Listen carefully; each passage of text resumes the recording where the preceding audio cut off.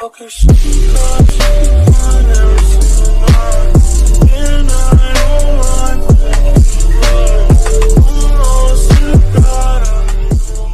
Hey guys, IrwinTech here, back with another video. Today we're going to be showing you how to install Discord desktop application, so I hope you enjoy. If you haven't already, smash the subscribe button, turn on those post notifications to never miss one of my amazing uploads.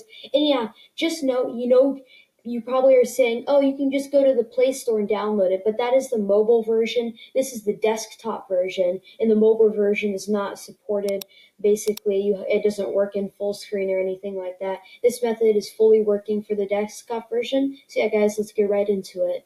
Alright guys, so first what you want to search up is Discord Linux. If you see this right here, Linux Discord, you want to go ahead and tap that. It's going ahead and start downloading something. In the bottom right-hand corner of your screen, it'll say downloading Discord 0.0.0.10 Debian file.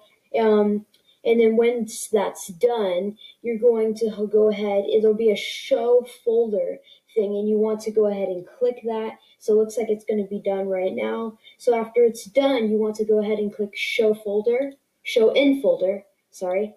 And then there's Discord.deb, and then you can go ahead and double tap it, and then you just wait for it to load all the information into here, because it's definitely a lot, because it's definitely a pretty big app. So yep, here we go.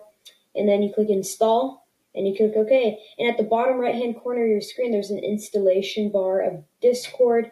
And yeah, guys, I'll be back when it's fully downloaded.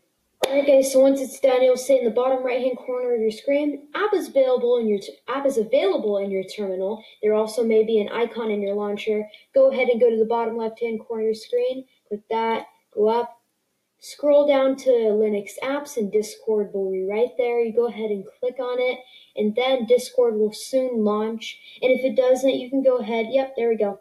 And it's downloading updates, because since it's not like the browser application, like it already has all the updates downloaded, it's going to go ahead and take a couple seconds to download all of these updates. And yeah, guys, now I've successfully installed Discord on your Chromebook. So yeah, guys, thank you all for watching. Make sure to like, subscribe, turn on post notifications to never miss an upload. Also subscribe for a shout out. Comment down below you subscribed, and you'll get a shout out in my next video. Here are the shout outs to this video on the screen right now. Go subscribe to them. If you subscribe to me, one of these shout outs could be you guys. So I'll see you all in the next video. Goodbye.